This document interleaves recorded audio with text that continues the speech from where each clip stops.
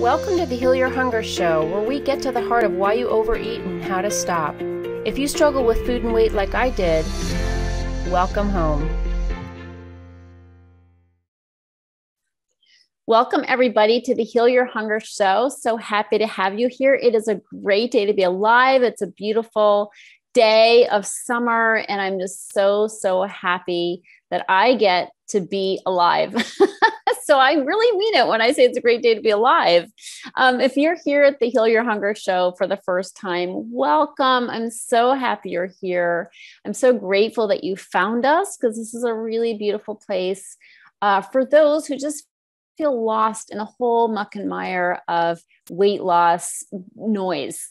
Weight loss noise. And Heal Your Hunger is all about weight loss from the inside out. And that's what we talk about here at the Heal Your Hunger Show.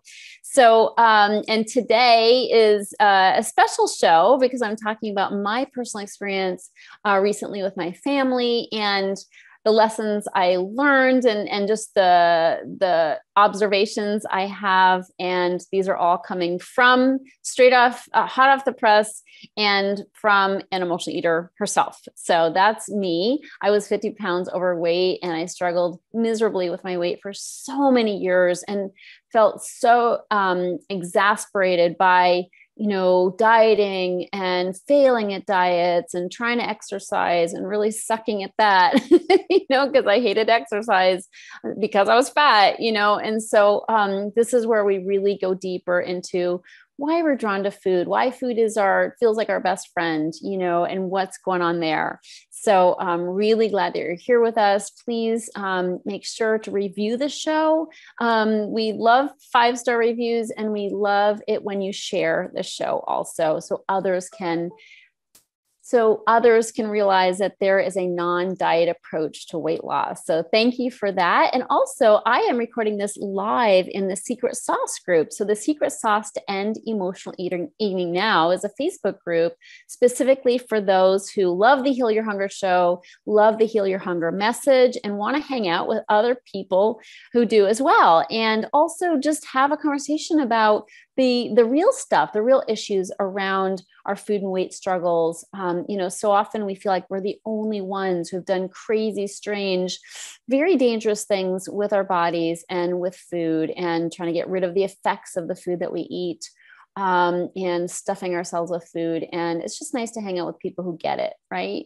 So that's what we do in the Secret Sauce group. So go to Facebook if you're not in there, type in the Secret Sauce to End Emotional Eating Now, request to join, and then you can see these shows when I record them live. Okay, thanks so much. So on with the show. So I just want to talk a little bit about my experience that basically, I just came off of a vacation with my family. So it wasn't long. It was 5 days or maybe 6 days, but I went to Colorado, which is where my mother and stepdad live. And my sisters joined us from Maine. Well, they started it. They were the ones who decided to come. One sister decided she was coming for her birthday. And then my other sister says, well, I want to come. And she came out and spent some time with my mom ahead of time. And then I came out right after the Quit Sugar Challenge to spend time with my sisters and my mom and stepdad. So it was great. We all got to be together. It was the first time we'd ever gotten together in Colorado at the same time. Each of us has visited my mom, but this was the first time all three of us were there, and it was really sweet. And one of my sister's wife also came as well. So she's like our fourth sister. So so it was a beautiful time. And I just, there are a lot of things that I felt were worth talking about here and that might help you and inspire you, because it really was an incredible trip, and some really subtle but beautiful things happened. And so I thought, hey, I always share about my personal life here. Why not share this? So I'm just going to roll out some of those things here. And again, just whatever you can glean from this, I hope it's helpful. So here we go. So first things first, nature. It's so awesome to be in nature. I live in Los Angeles, and I see trees out my window. Looking at them now, I see actually beautiful mountains they're hills. If you compare them to Colorado, they're hills. But the Santa Monica Mountains are beautiful. But it's still a city. Okay. I live in the city. Let's be clear. And there's a lot of concrete. And there is not a lot of nature. And so going to Colorado where it's green and lush and so beautiful, it's just incredible. It's absolutely incredible. And I felt so happy to be there. And I do need a good dose of nature now and then just to feed my soul in a different kind of way. And studies have shown that there's a direct link, between spending time in nature and reducing stress, anxiety, and depression. So if you're in the city and you don't get a lot of nature, make sure you get out and get a good dose of nature, walk among the trees, listening to the rest, to little brooks and waterfalls and rustling trees and birds.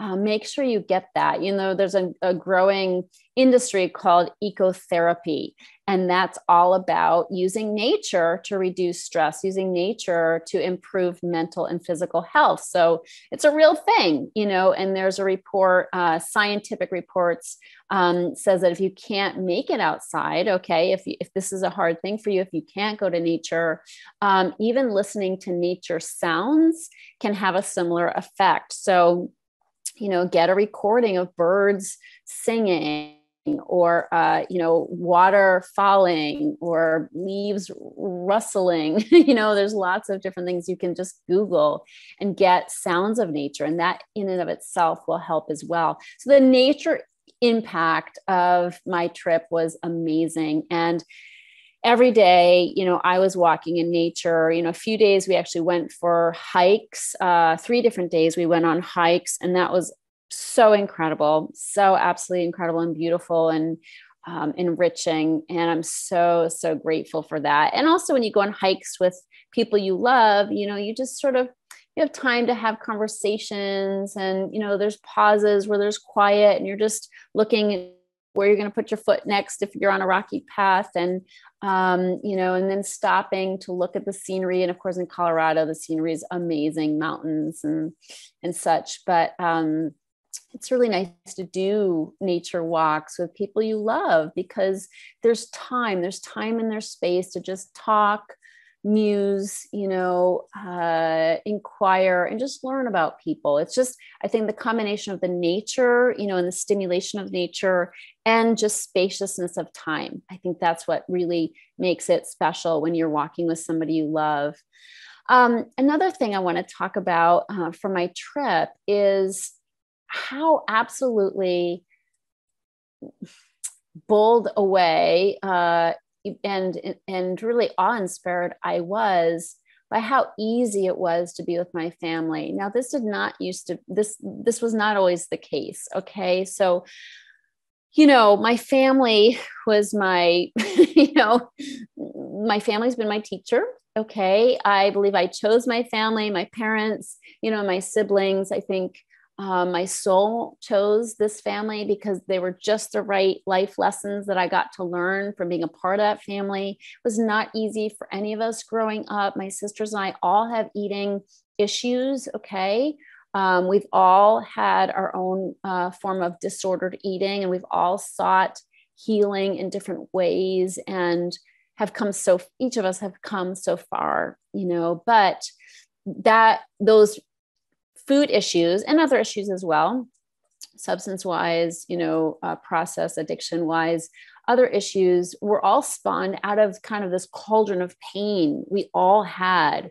And part of that pain came for each of us from sexual abuse. So we all experienced sexual abuse in various forms from various people. And so we were hurting, and food was definitely a go-to, as it is so often for people who suffer sexual abuse.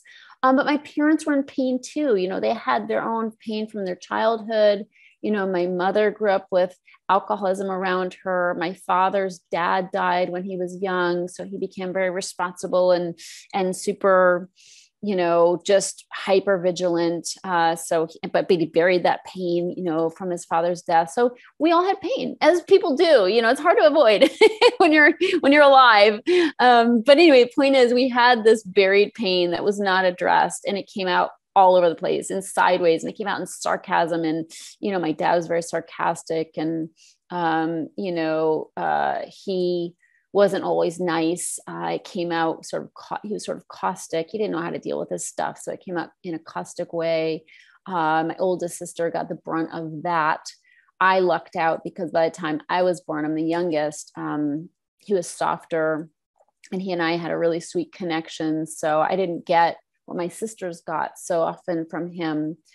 So anyway, this is the setting in which I grew up. And because of that, I had these hooks. If you've ever read my book, Heal Your Hunger, 7 Simple Steps to End Emotional Eating Now, you see I have cartoons about hooks, and so we have, like, inside of us, imagine we have these little hooks, and when we have those hooks, other people can come along and grab them. They can grab those hooks. And then all of a sudden, we're in this, kind of yucky space of feeling triggered and feeling aggravated, and whatever way we may act out on account of getting hooked. So for years, I was hooked. I was hooked on account of hanging out with my family. It was very hard on my recovery path to even be with my family. So I would limit my trips to be with my family to like 3 days. For a while, I just didn't even want to be with my family. But as I grew in my recovery path, I would be with my family, but I'd limit it because I got hooked so easily. And, my oldest sister just bugged the crap out of me. And my mother, I would get frustrated with, it was just all that stuff, all my childhood stuff. But I'm here to report that my hooks have been dissolved. I'm rarely hooked by being with my family, just rarely rattled, hooked, disturbed.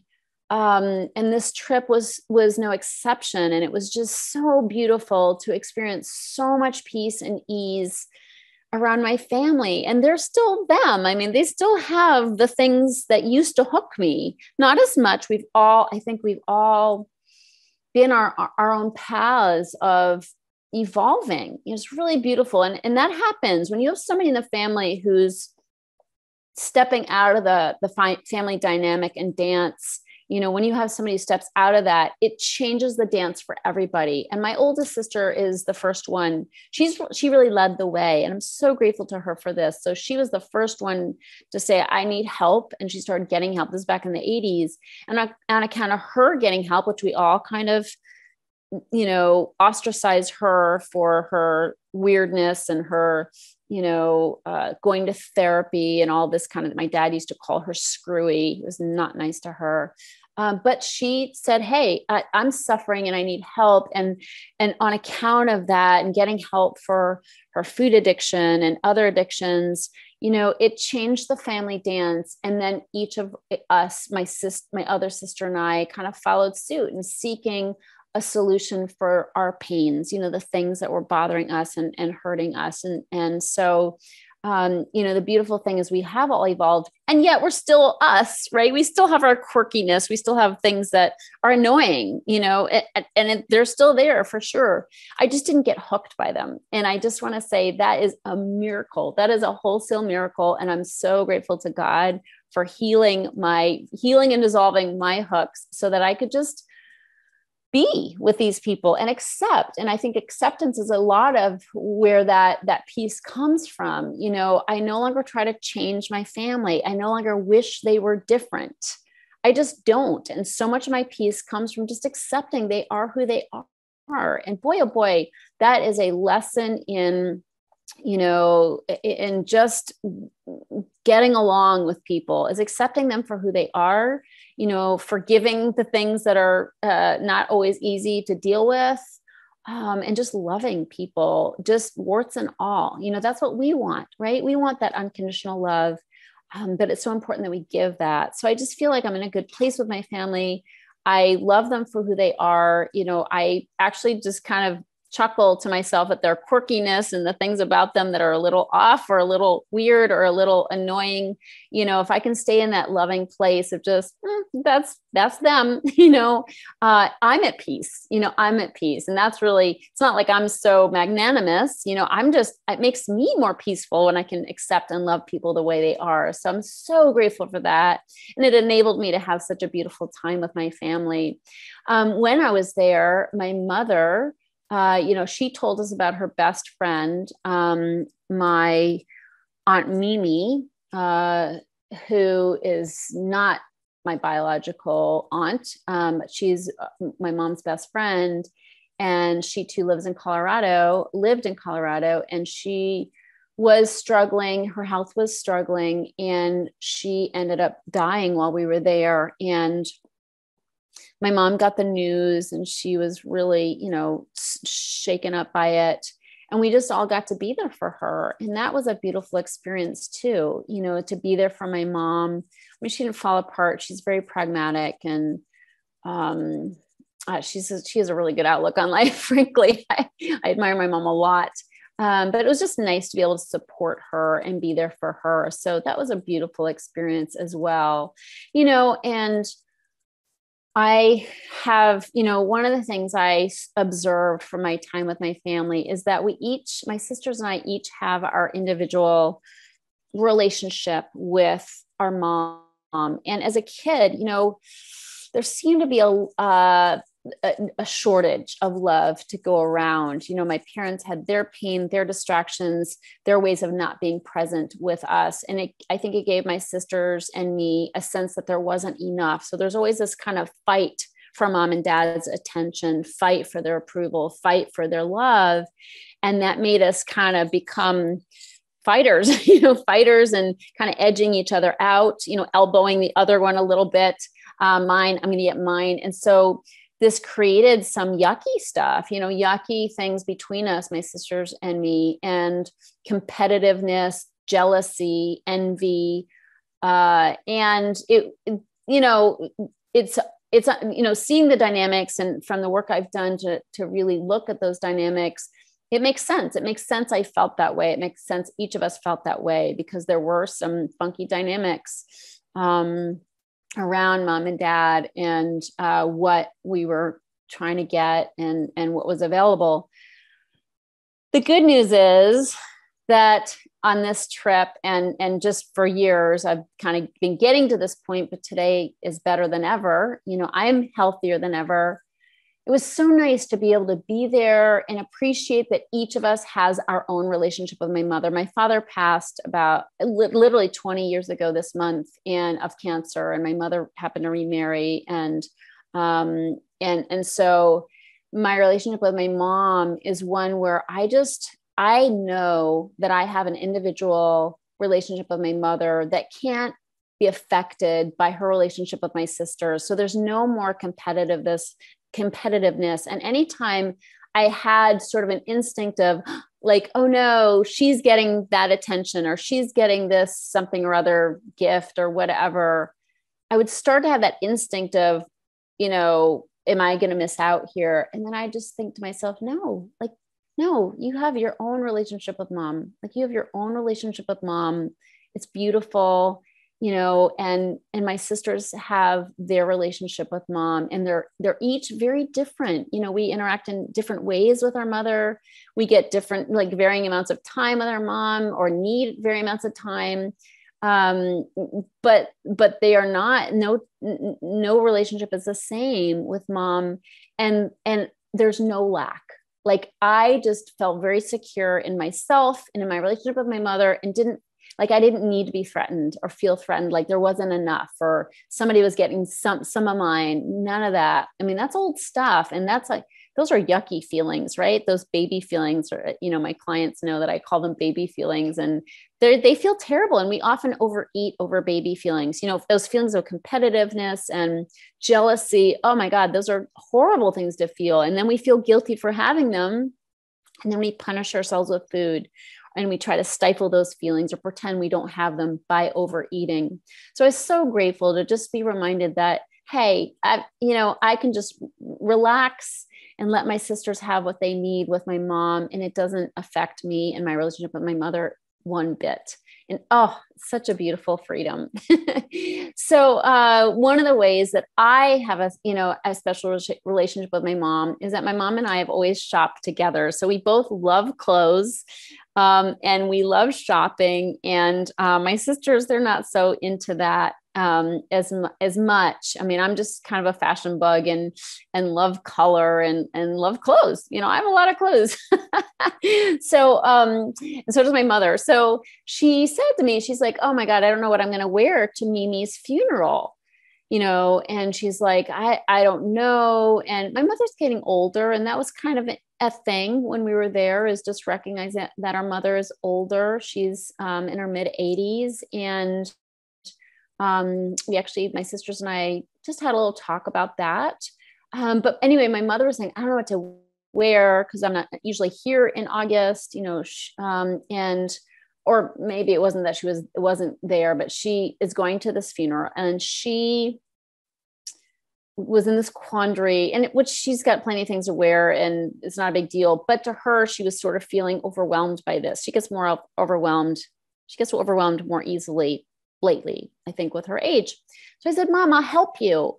And I promise you, if I weren't an emotional eating expert, I'd be a personal shopper or like stylist. Like, I love that kind of thing. So I'm like, "Mom, I'll help you." So we go into her closet and I'm pulling things out and saying, "What about this? What about this?" And we put together an outfit so that she's prepared in a couple of weeks to go to this funeral. And it brought me so much joy to give to my mom in that way. It's such a simple thing, but it brought her some peace, And another way I was able to help is she has hair issues.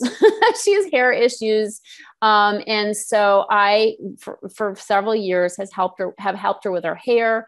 I found somebody in Los Angeles that can help her with her hair too. It kind of, to really help her, who knows what they're doing. And so I was able to help her when I was out there, and I actually trimmed part of her hair just because there were some funky things happening. And that felt so good too. And she so appreciates it. And she appreciates that I can be there for her in that way. These may sound like silly little things, but for me, they're not. Like, it feels really good to be able to give to my mom. She's given me a lot. She's loved me. She birthed me. And I love giving back to her. And this is how I stay in a place of peace around my relationships with my family, is to focus on giving. Like, what can I give to them instead of what can I get from them? And these are a few ways that I can give to my mom, and just feels so, so beautiful. And she's so appreciative. It's just sweet. It's a sweet connection. It's my unique relationship with her, as I mentioned. The other thing I want to talk about is my relationship with my sister, my oldest sister. And we've had contention, in the past, especially growing up. It was not an easy relationship. And she was not a nice big sister. She was not a nice big sister. She was suffering from food addiction. She was a monster. She had a personality of a rattlesnake. and so I hated her for a long time. She also just wasn't good with personal boundaries, and just was in my stuff. And she's come so far. I'm very grateful, but she's, got her, her ways of getting on my nerves. But I just had such a beautiful time with her. And again, it just came from accepting her the way she is and loving her the way she is. And she is very loving towards me. And I appreciate, her as a big sister now. She's changed, 180 degrees, turnaround, basically. She's really amazing. So that was such a beautiful thing. But I did used to hate her, and I no longer hate her. And I'm just so, so grateful for that transformation. But that came from that deep work that I had to do inside myself. Heal Your Hunger is all about weight loss from the inside out. And I guide my clients on a journey of healing from the inside out, because that's how you have lasting weight loss. And that's really what I'm talking about here is, healing those hooks, dissolving those hooks, no longer getting triggered by people in our families and people we love. And it's such freedom, and it helps us be free from food cravings, and it helps us be free from the need to overeat at all. So I'm very grateful for that. And my relationship with my sister is evidence of that as well.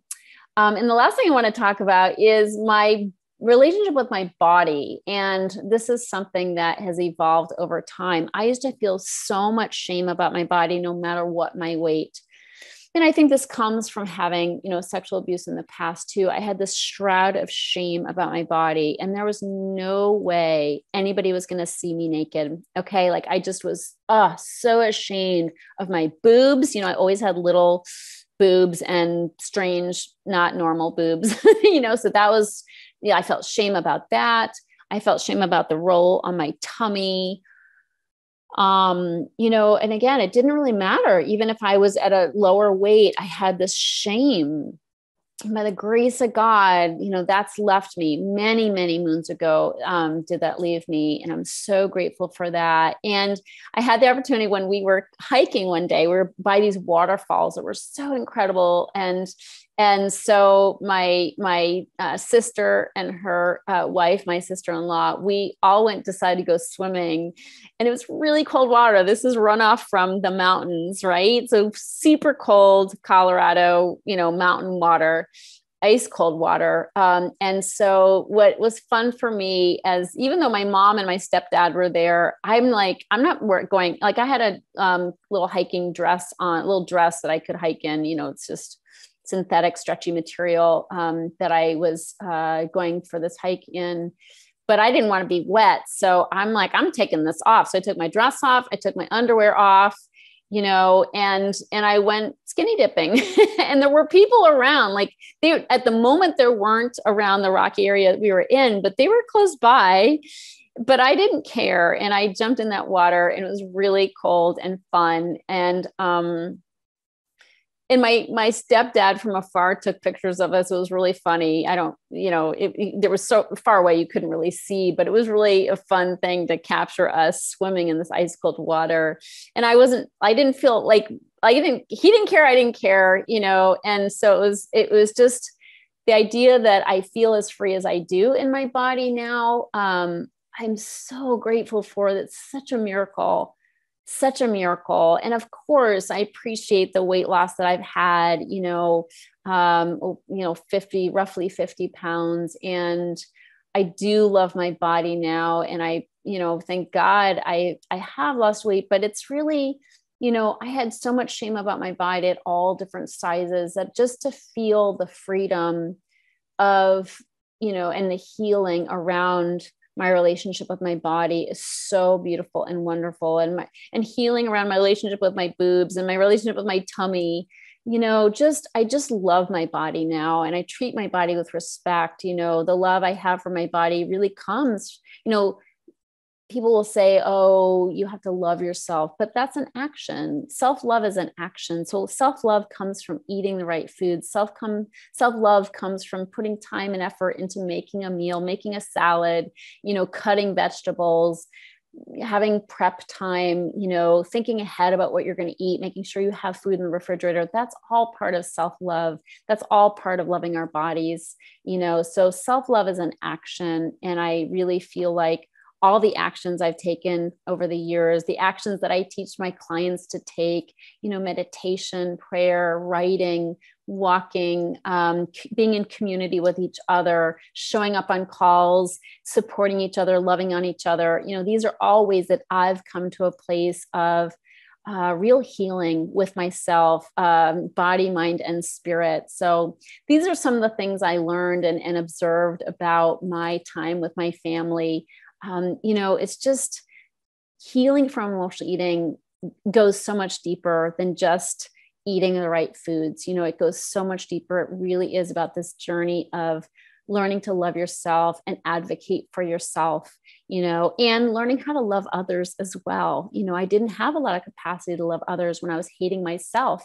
Other people were getting the spillover of what I was doing to myself. So this is something you can have as well. I hope the things I've shared have maybe struck a chord and have maybe struck a chord and inspired you, but this is the Heal Your Hunger journey, and I'm on it.